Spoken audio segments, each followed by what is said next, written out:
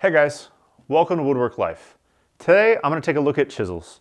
I've got 7 Western chisels from some of the most popular manufacturers. Everything from $5 for 4 with the Aldi Work Zone chisel, all the way up to over 90 with the Veritas PMV11 chisel.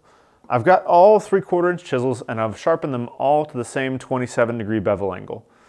I'm going to try to put these through their paces and try to really find out what's what, and see if cheap chisels are really worth anything, and see if some more expensive chisels are really worth the extra money.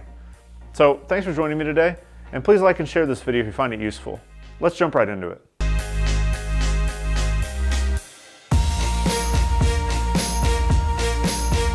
So a couple initial observations on these. From the Lie-Nielsen all the way down to the Irwin Marples. I took them all to the coarse stone just to kind of test to see how flat the back was. Now the Veritas and the Lie-Nielsen were dead flat. The surprising thing here was the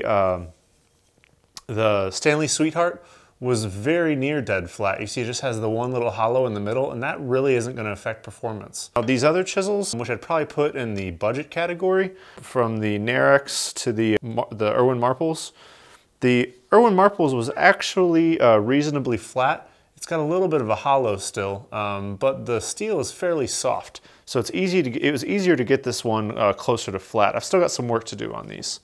Of course, we weren't expecting a whole lot out of the Harbor Freight and the Aldi compared to its competition, but the Aldi's actually been reasonably flat, actually comparable to the Narex, which is quite a bit more expensive. I mean, the Aldi is $5 for a pack of 4. These Narex are significantly more expensive. Now, the one big disappointment with the Narex is this steel is actually very hard, but the back of this chisel out of the box is nowhere near flat. We've got this incredible hollow right here on the edge of the back of the bevel, which this is a critical component to be flat. So that was actually kind of disappointing. As far as ergonomics and ease of use, you have 2 ends of the spectrum here. The Narex and the Irwin Marples have the thicker carpenter style handle. On the other end of the spectrum, the Lie-Nielsen and the Stanley Sweetheart have the smaller socket style handle, used generally for cabinet making and more fine joinery. To my taste, the Harbor Freight, the Veritas, and the Aldi Work Zone chisel are just about right as far as ergonomics goes. The Aldi is probably just borderline, maybe close to too big. The Veritas is perfect with the smoothed edges and just the right size. The Harbor Freight, I don't really understand what's going on with the design, but it is a good size handle. For a balanced playing field, I corrected the angle on all of these chisels to 27 degrees, which was a couple degrees off of what they came out of the box. I ranked them from easiest to sharpen to hardest and most frustrating to sharpen.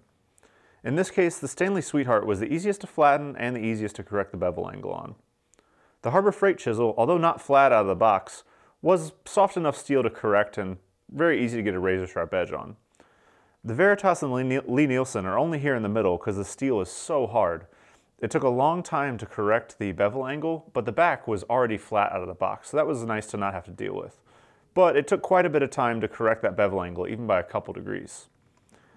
The Aldi, and this might vary just because of the inconsistencies in manufacturing, but this Aldi chisel was nowhere near flat and just took a long time to flatten. The steel was soft enough where it was easy to remove steel as I went. And the Narex and the Irwin Marples were really cursed by the same plague. They had very hard steel, but were nowhere near flat, so it took a long time to flatten the back, and even so, I just got a small section at the front flattened. And then on the other end, it took a long time to flatten the bevel as well. The only thing that edged the Narex slightly ahead of the Irwin Marples is probably that it was the chisel of all this group that was closest to 27 degrees right out of the box. Now that we're through the basics, it was time to try some joinery. I laid out some basic dovetails, nothing special here. I just wanted to try clearing out the waste with the chisels. I used this ancient, really dry splintery pine just to make sure I didn't have any fun. I also laid out some tenon joints so I could test how well the chisels could pair. This was just construction grade Douglas fir. Last but not least was some hand cut dados. I laid these out in that awful pine as well. I tried all these joints, actually several of each of these joints, with all the chisels. It was by no means a scientific test, but I just wanted to get a feel for each of them and see how well they handled all the different joining tasks. From chopping, to paring, to clearing out dovetail waste, all the chisels went through a little bit of everything.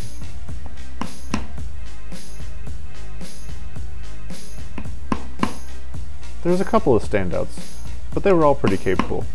I mean, they are just chisels, right?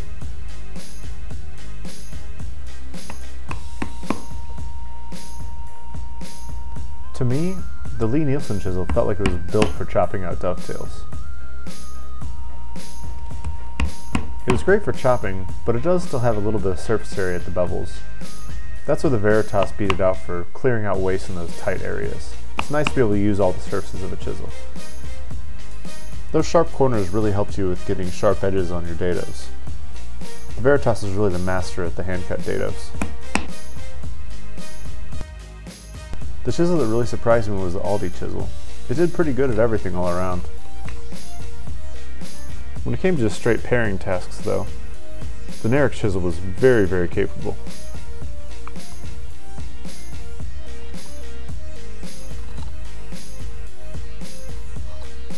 The only place where any of these chisels really let me down was with the old hand hammer technique, or whatever you want to call it. The Narex and the Harbor Freight chisel have a little nub on the back end, so when you hit it with your hand, it leaves a nice welt on you. The old socket chisels, the Lie-Nielsen and the Stanley Sweetheart, are perfect at this technique though.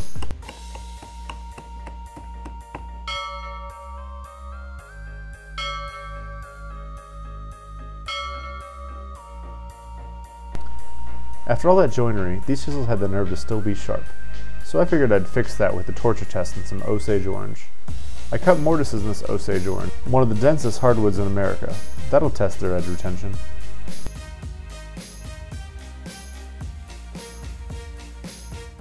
So not really surprising, but after all those torture tests, none of these chisels are really what I would call sharp anymore.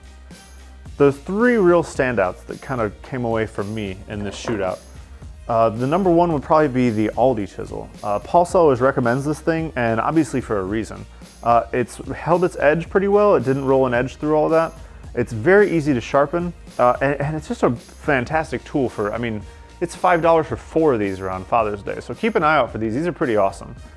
The other one, if I were to upgrade from the Aldi to something that was a little more precise, I'd look at the Stanley Sweetheart. It's got that classic socket chisel design. It's even actually got a little bit longer blade than the chisel it was that's designed after it, the Lie-Nielsen, which can be nice for like paring activities and things like that. Still a little bit pricier, a lot pricier than the Aldi chisel, but probably worth it. Easy to flatten, comes fairly precise from the factory, good to work with. If I were to pick a lifetime chisel, it'd be a tough bet between the Lie-Nielsen and the Veritas. They're both very, very strong steel. They're both very, very well manufactured, totally flat backs right from the factory. I mean, they're basically sharp out of the box. But the couple edges I would give to the Veritas is the blade is just a little bit longer, which makes it just a little more utilitarian for me. The handle is just a little more comfortable in my hand. I don't love that old socket chisel feel, but that's just me. And overall, they're both just really good, and they probably both have a good place in your shop, but I would pick the Veritas.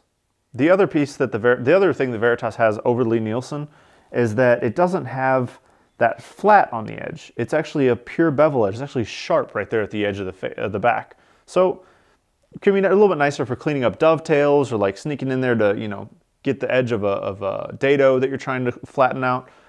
Really useful, really helpful. So if this is your first time finding me, please take a second to subscribe down below. And if you like this video, please like it and share it with your friends. Thanks for joining me today with Wood.Work.LIFE, and remember to keep your tools sharp and keep your mind even sharper.